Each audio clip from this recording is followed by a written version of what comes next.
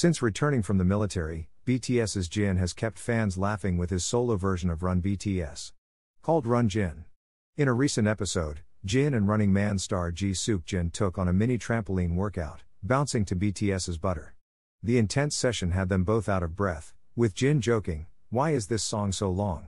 To make things even crazier, Jin's staff turned the workout into a competition. Whoever had the most steps on their pedometer would win, but, of course, there was some cheating. Jin won the challenge, but his prize was a twist. He had to pick between two envelopes, one with a reward and one with a punishment.